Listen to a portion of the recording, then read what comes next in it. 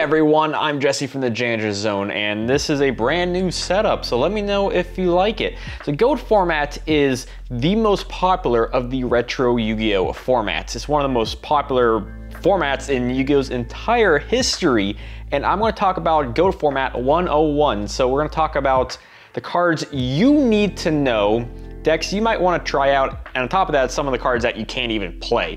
It's going to be similar to my Critter 101 video, where it was a supplementary content to my historical video. So definitely check that out first, and then come back to this. And at the end of this, let me know what you think about it, and what other 101 kind of stuff you'd like to see next. So jumping into it, we have all these monster cards, okay? Monster spells and traps, of course. So there's a lot of cards in GOAT format. The thing with GOAT format is that it's not just a couple sets, it's everything leading up to this point. So this was 2005 Yu-Gi-Oh! The format was around the middle of it. So you had everything from 2000 to 2005 to use at your disposal, minus some ban cards, which we shall get to. And I should probably mention, specifically here, that the format goes everything from Legend of Blue Eyes to the Lost Millennium set. So no Cyber Dragon, no Exarion, sorry. It was hard determining exactly which cards. I could have probably trimmed this down a little bit, but I could have also added like 20 more cards. There's a lot to deal with here, and I'm sure when you get more into the format, you'll definitely get a feel for other cards as well. But this is the most important stuff that I feel like we should talk about. So in no particular order, we have Air Knight Parshath. This, you don't see it too much nowadays. This is more of like a historical kind of card, okay? Where it's a 1 tribute and it inflicts piercing damage, and when it does, you actually get to draw a card. So when your opponent's playing stuff like Scapegoat or defense position monsters, you can more than not attack into it and hit that offensive pressure by inflicting damage and drawing cards. There's plenty of other 1 tribute monsters that are very popular in this format, like Janjo or the Monarchs, like Zaborg, the Thunder Monarch. Yeah, he's a pretty cool one. But when it comes to the boss monsters, though, we gotta talk about Black Luster Soldier, Envoy of the Beginning. This guy's a real badass. See, with Envoy of the Beginning, you have to banish a dark and a light monster from your graveyard, special summon him, and he has 2 effects. One where he can attack twice, and the other one where he can banish a monster on the field. That's pretty nutty. You definitely want to play around this card, because this guy is the boss. Okay, and then we got Blade Knight. Blade Knight is a great warrior monster. There's a lot of great warrior monsters in this deck, or in this format, which we'll get to the deck for that. But Blade Knight, that he can destroy flip monsters and negate their effects if he's the only monster you have on your field, and he gains 400 attack when there's only 1 or less cards in your hand, meaning that this card works great with traps, and especially in later game situations. Then we got Breaker the Magical Warrior. This guy, when he's summoned on the field, he'll gain a counter, which will increase attack by 300 points, which is good. His better effect, though, is that you can use that counter. You can remove it to destroy a spell and trap. So he's a monster on the field that can put on some pressure and destroy a back row card. Chaos Sorcerer is Black Luster Soldier Light. So he can banish a card. He's not as strong, but he's still a great special summonable monster if you want to just get rid of stuff right away. Cyberstein, this guy is scary. It's a very weak monster, but you pay 5,000 life points to special summon 1 fusion monster from your extra deck. So you can use this in conjunction with really whatever you need. You can use it with Master of Oz for just OTK decks. There's a lot you can do with him. DD Warrior Lady, she will banish both her and the battling card, which is great for removal and just is a really annoying card to deal with. Dekoichi, similar to Dark Mimic, is a flip monster that you can draw a card. It's pretty simple. Gravekeeper Spy, another flip monster. You'll notice there's a lot of good flip monsters in this format. Gravekeeper Spy is great because it has very high defense, but not only that, what makes it different from her peers of Giant Soldier Stone and Aquamador is that Gravekeeper Spy, 1, is a dark type, which fits with Chaos, but can also special summon another spy from the deck, so it's great defensive pressure on that. Is that the right term? Defensive pressure? That feels kind of weird. Defensive, whatever. Kaiku the Ghost Destroyer. This guy is pretty nutty. When he inflicts damage, you can banish 2 monsters from the graveyard, which is very anti-chaos. So if you're playing against chaos, you're gonna wanna run this card at least in the side deck, if not the main deck. Sangan, when he's destroyed on the field, or sent from the field to the graveyard rather, you can add 1 monster with 1500 or less attack to your hand. So the one you're primarily gonna wanna use this on is Sinister Serpent, but he's a great searcher card regardless. And Sinister Serpent is great discard fodder. You can discard from your hand, and then during your next standby phase, he'll come back to your hand, which works great alongside many cards like Tribe Infecting Virus, Raigeki Break, or even to counter your opponent's cards like Delinquent Duo. Thunder Dragon, great for chaos decks. You can just dump lights in your graveyard. Great for that. Tribe Infecting Virus, you discard a card from your hand, then you declare 1 type of monster. Then you destroy all other monsters from that type on the field. Great just wiping card. Really good against goats, really good at pretty much taking care of any kind of card, even BLS. Tsukiyomi is a spirit monster, so at your end phase, it'll return back to your hand, but its effect when it summons that you can flip a monster face down. So you can use this against your opponent's monsters. You can use this to your own monsters to get those flip effects off. You can use it for Spy, Dekoichi, Magician of Faith, you name it. Going with the spells, we have the Power Trinity, the Holy Trinity. I really like to call it more of like the Power, was it 7 cards, something like that, because there's so many great staple cards.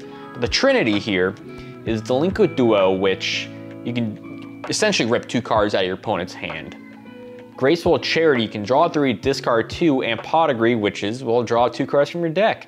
But then you also have really great other cards. You got Heavy Storm, destroys all spells and traps on the field. Mystical Space Typhoon is like that, but destroys 1. Premature Burial, you can bring back a monster. Just gotta be careful, because if that's this card destroyed, then the equipped monster is destroyed too.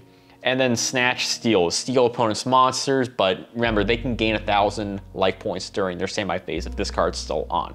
So those are like your big power spell cards. But otherwise, we have Metamorphosis, which is kind of like the bread and butter for the format. It works really great along primarily level 1 monsters, but it's great with like level 5, 6, and 8, kind of in that range, where you can tribute a monster and special summon a fusion monster with that same level. You mainly see it with Thousand Eyes Restrict. Monster Gate and Reasoning, these are kind of 2 sides of the same coin, where it's really great for, well, the Reasoning Gate decks, essentially that you're special summoning very specific monsters from your deck, and which we'll get into. Nobleman of Crossout, it banishes a face down card. Very scary, especially if it's a flip monster, because if it hits a flip monster, well, then they're all banished. Then we got Scapegoat, which is what the format is named after. Scapegoat is a great defensive card. It was released in 2003, but just given all the cards that surround this particular format, it definitely saw more of a boost, given its meta viability. When it comes to the trap cards, these are probably your staple ones. I would say the main 2 is Mirror Force, which when your opponent attacks, destroy all their monsters, and Ring of Destruction, which destroys one of your opponent's monsters and you both take damage. It's a great just instant kill card if you need it. Call the Haunted, bring back a monster. Sakuretsu Armor, you can destroy an attacking monster. It's like a Mirror Force Light. You can also use other cards in its place, like Phoenix Wing Wind Blast, Raigeki Break, Bottomless Trap Hole, depending on which kind you like. Solemn Judgment stops everything with a cost of half your life points. This card wasn't really played back in the day, but people have definitely seen its value since, just because of the mindset has changed since. Trench Tribute destroys all monsters on the field when one is summoned. And Trap Dushu, you can only activate when your opponent has 4 more cards in your hand, then you can return a monster from their hand to their deck. It's a great card to get knowledge out of your opponent's hand and to just pick apart what could be a possible comeback card. You got a lot of other great cards that I'm not really going to mention, but Dark Magician of Chaos, Don Zalug, Janjo, Sacred Phoenix and Nephthys. I have Black Pendant in here just for the reversal OTK. When it comes to your fusions, Dark Bolter, Fiend Skull, you can use any fusion, because at this point, the fusion deck was unlimited. So if you play online, you can use any of these cards. Just keep in mind that you probably want to go over stuff like Thousand Eyes Restrict, Last Warrior, Ryu Senshi, Master of Oz, King Dragoon, Gatling Dragon, Fiend Skull Dragon, and Dark Palter would be the ones I would just try and focus in on. So now let's talk about the ban list. This had a very powerful ban list, banning the most powerful cards in the game. But hey, it still kept some good ones. It's definitely a different list from the year prior. We got Chaos Emperor Dragon, Fiber Jar, Magical Scientist, Makiora, Witch of the Black Forest, Yatagarasu, thank God. Butterfly Dagger Elma, this was because of an OTK with Gearfried. Change of Heart, Confiscation, Dark Hole, Harpy's Feather Duster, Mirage and Nightmare, Monster Reborn, Painful Choice, Raigeki, Forceful Sentry, and Imperial Order.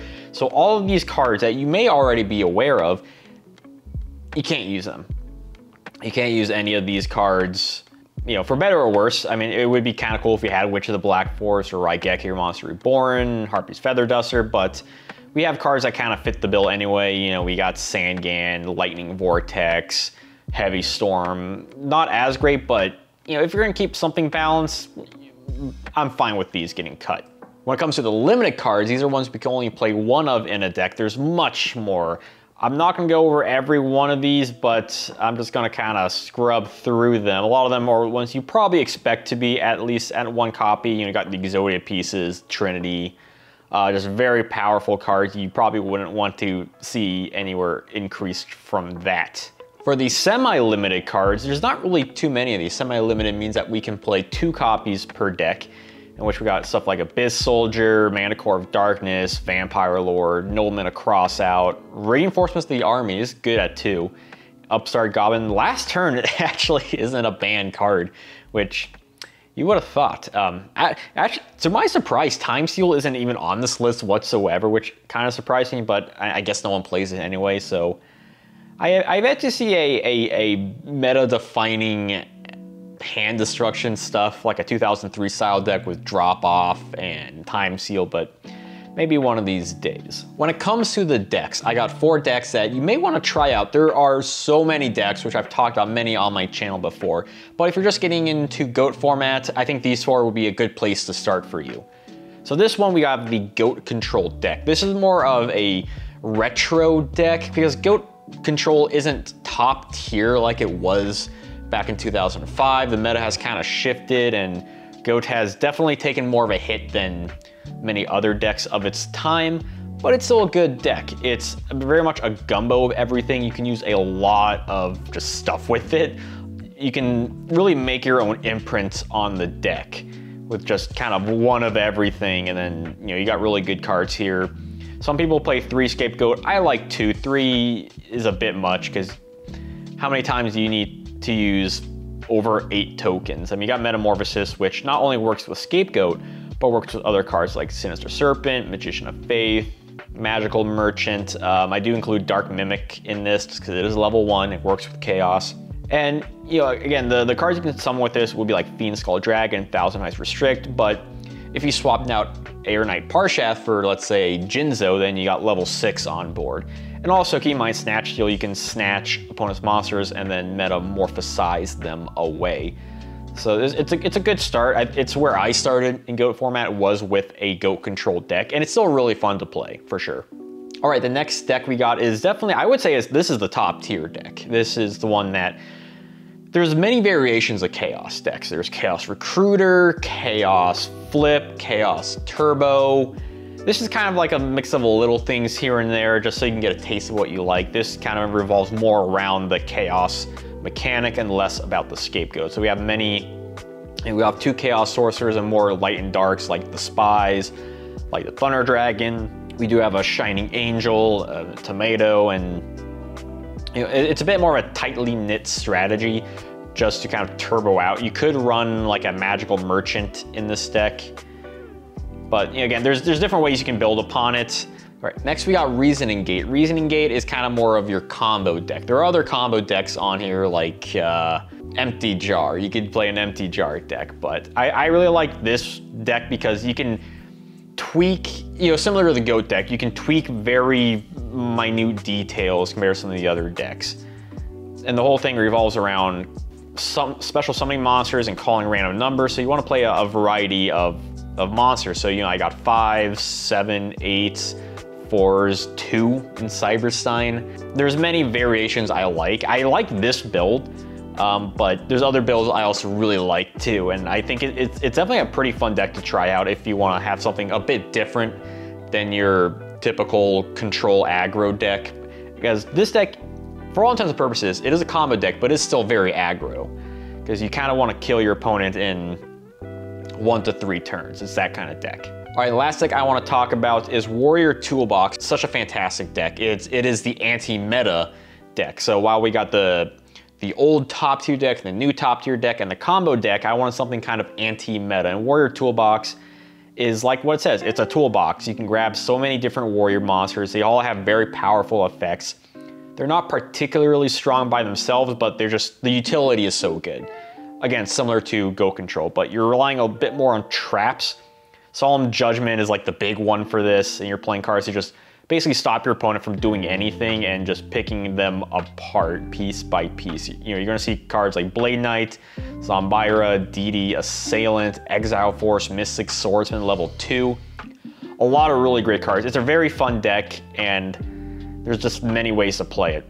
And like I mentioned, there's so many other decks I could have talked about, like Beast Down, Zombies, Gravekeepers, Water Control, just things that I've also mentioned in my GOAT format history video. But GOAT format is just a really fun format, and I can definitely see why everyone loves it so much, because there's a big opportunity for variety in it. And you know, while there are some degenerate stuff, most of the time it does feel fair, especially compared to other retro formats like Chaos or Yada formats. And there's so much fun to be had. I can't express it enough. And I hope you all like this and have a wonderful day. My grandpa's deck has no pathetic cards, Kaiba.